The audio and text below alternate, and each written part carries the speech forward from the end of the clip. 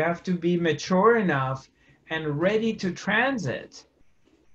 And then all of a sudden, right in these moments of transition that you're going to die, you start to see the meaning of life. You start to understand it, because there's no longer this idea that you're separated, and there's no longer this fear and this thing that's been lingering around, trying to hang on to dear life to the very last moments of it, is there.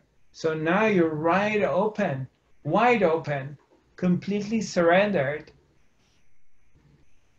And it gives you a chance to go through this transition consciously, completely conscious and aware, instead of being in this place of fear of trying to hang on to something. You're completely conscious in meditation that now the body is going to fall. It's going to die. It's the death of the body. It's the caterpillar losing its skin and its old shell for the butterfly to come out of it. So that's how I see it. And that's beautiful. And I can't wait in some ways. I mean, I can, but it's something to look forward to, not something to be afraid of this transition. And that's where we've been brainwashed and conditioned to be so frightened of it, and really not celebrating it, not cherishing it, not welcoming. I'm not saying we're rushed there to say, okay, I'm just going to shoot myself because I want to go through this thing. No, I'm going to enjoy every moment I have in this life fully and be present with its ups and downs. But I also welcome the transition of the next level. And quite often it's in our culture, and it's sort of in the human psyche that we are afraid of what we don't know. And we always want to destroy and kill things we don't know and opposing it, rather than being open to exploring it. And that's, it's happening every day. It's happening with our religion. It happens in cultures. Whenever something new with the ideas, let's say the moment that any scientist or any astrologist or any physicist or any physicians, they come up with something new, they're always meeting resistance of the opposition, because they're afraid of this new idea. Like when they came up and they say the planet Earth is round, or it's turning around the sun instead of the sun's turning around it, or the idea of hell or heaven. Whenever you come up with a brand new idea, you're going to meet opposition, and you're being suppressed because it's something new and people don't know about it and they're afraid of it. And so when you're afraid of something you don't know, the best is to destroy it. Let's kill it, because I'm afraid of it, because I don't know anything about it. Also,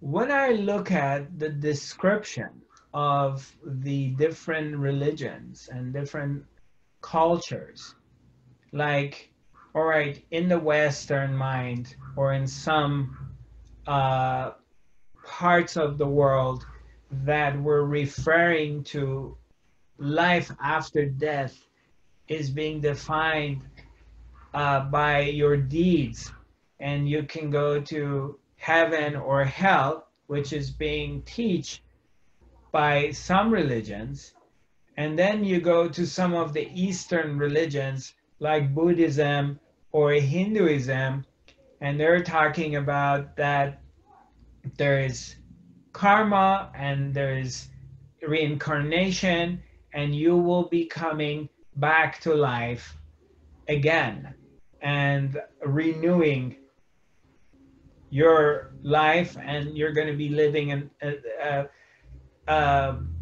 and you may have been doing it, you know, like thousands of times. You have reincarnated thousands of times. Okay, so now they also say that when you're reincarnating, coming back, all your memory is wiped out. So, okay, so let's, for example, we're talking with each other, and some of us that we have expanded, we have opened up, and now we're open to Eastern philosophy, ideology, mythology, religions of the way they're thinking. We believe that we have had past lives, and some of us, we say, okay, I remember this past life or that past life. Now, let's look at this in this way, that you have had past lives. Now you die and you're going to be reborn. And as you're reborn, your entire memory is wiped out. Okay, so if all of your memory is wiped out and you're being reborn, well, how do you know you're being reborn? How do you know it's not someone new is being born? Because you don't remember any of it. Have you ever thought about that? You're coming back, supposedly, and there's no memory. Well, if there's no memory, then how do you know? How do you know you were here? And what difference does it make? If you can't remember what your past life or lives were, what difference does it make if you're someone new being born for the first time, or you're an old soul and you've been around so many times? It won't make any difference. You know? Who cares? What's really important that we're here. And of course, it is important. These questions are important. I'm not saying they're not important. And I'm not saying it's not coming up for anybody. We all have thought about it and think about it, whether we think about it from a place of no fear or fear. But what is it going to do to me in this moment? Is it going to add, or it's going to take away from me? What's going to do to me?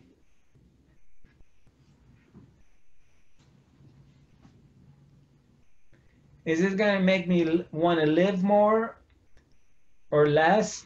Is it going to make me experience less or experience more? And let's say, hypothetically, if you're born and you have your memories of past life, let's say you bring those memories with you, okay?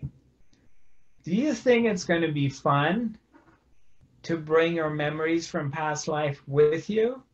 I mean, think about the traumas that you've gone through, and some of you and some of my viewers, and they're going through trying to get over the emotional traumas for 50 years.